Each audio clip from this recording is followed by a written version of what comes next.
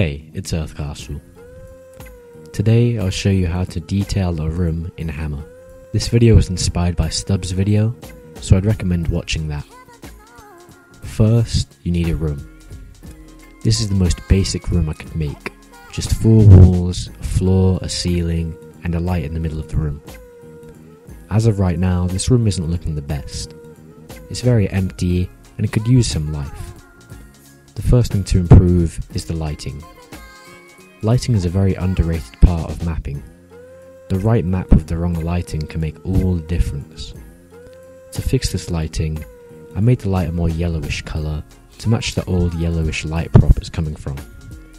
It also breaks up the sterile look of the white light and gives the room some more character.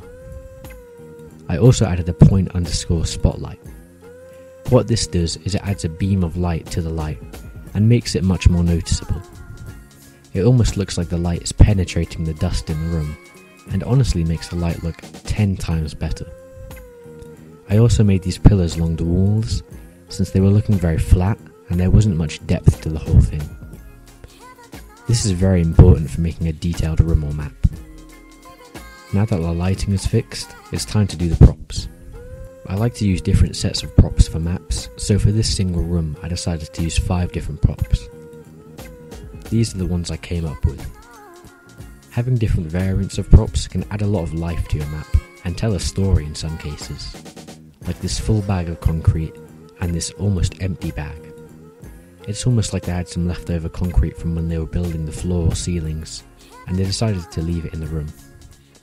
I also chose this spool, this pallet, and this stack of tyres. The pallet and tyres go well together, since the tyres are on a pallet.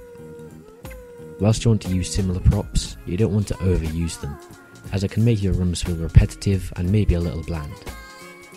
I'd suggest using 2 to 4 of the same props per room, unless it's a very small prop or in a stack. I've put these 2 concrete bags in the centre of the room to break up the flow of the map and add some blind corners. It's really important to have the player moving around your map. You don't want them just cruising through it. You want them to have to work to see every part of it. The blind corners also make the map feel more realistic and adds a little touch of gameplay, as it could be a good cover for if you're getting shot at. I then added a few brush props, being some wooden boards and a crate.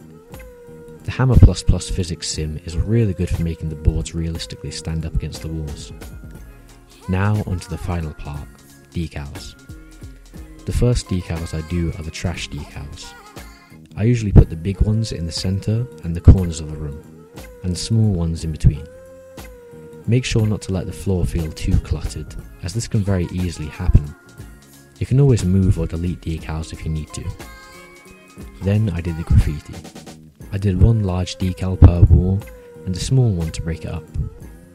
Later I decided the graffiti made the room look a little too crowded, so I moved one of them behind a stack of concrete bags. It's important to know you can always change and play with the room.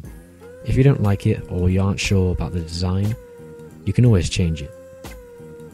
A carpet decal and a rusted panel on the wall later, and it was done. Here's what the room used to look like, and here's what it looks like now. If you like this video, please check out my other Hammer related videos, and I'll see you in the next one. See you.